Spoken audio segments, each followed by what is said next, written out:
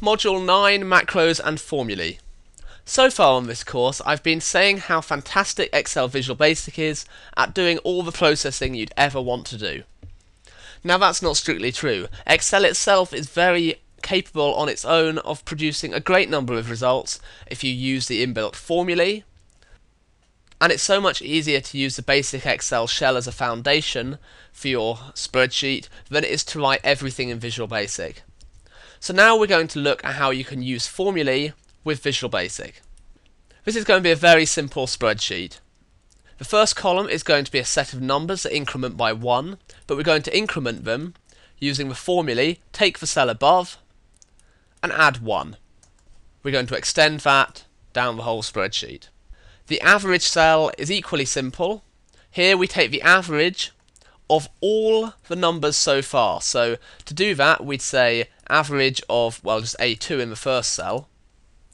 Then in row 3 it would be the average of A2 and A3. In the next cell it would be the average of A2 to A4, and so on and so forth. This macro is going to run at the click of a button. So if we right click on the button and view code, you can see that we're all ready to write it. Incidentally, the count cells will tell us the progress our macro's made. We're hoping to populate 10,000 rows of data with this macro, and it may not be instant. So first and foremost, we need to put a 1 in cell A2. This cell's an exception to the rest of the sheet as it does not contain a formula.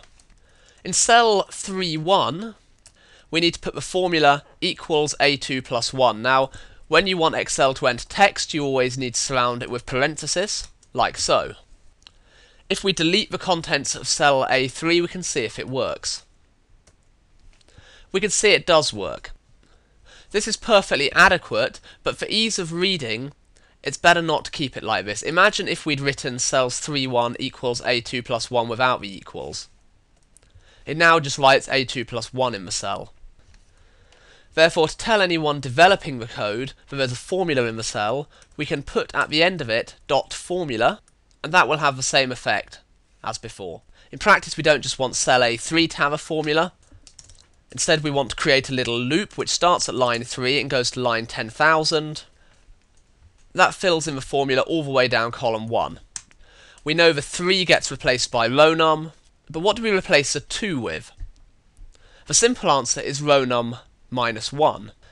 However, if we just write row num minus 1, we'll be lucky if Excel can compute it at all. As you see, it now says name in cell A3 because the formula says a row num minus 1, but we haven't defined an a row num in the spreadsheet.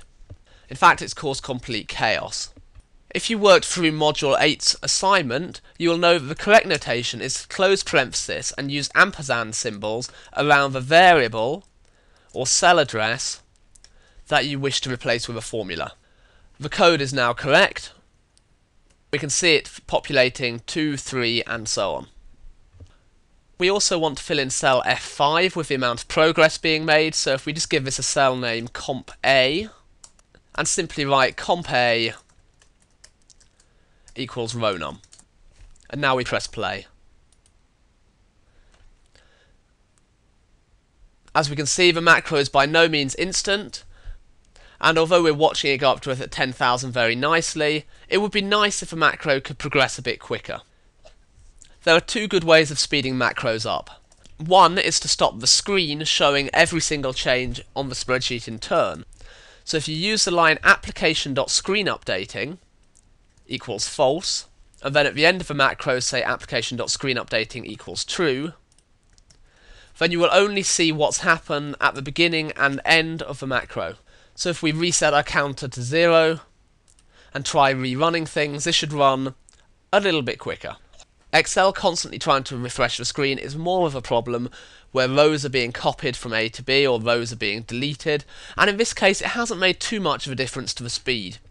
What in fact holds Excel up is that every time a change is made to the spreadsheet, it will recalculate all the formulae in the spreadsheet, and by the end we've got 10,000 different formulae. So the best way to operate would be to put all the formulae in place once, and then just do the calculation once at the end of a macro. So to stop Excel recalculating, use the line application.calculation equals Excel calculation manual, which means we can tell Excel to recalculate using the command application.calculate, but otherwise it won't bother. And then at the end of the macro we will have to write application.calculation equals Excel calculation automatic.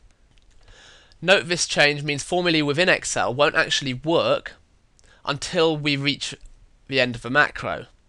Now, were there to be an error, and for us not to reach the end of the macro, this could cause a great deal of confusion.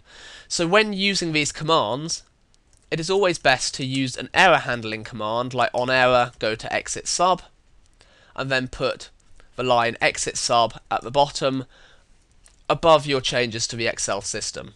The same goes for disabling and enabling events, which we have dealt with before. Incidentally, if we now rerun the macro, it will run a lot quicker. It's taken 2 seconds this time. Which is good, because just imagine how slow Excel would have been if we'd also introduced our formulae for averages.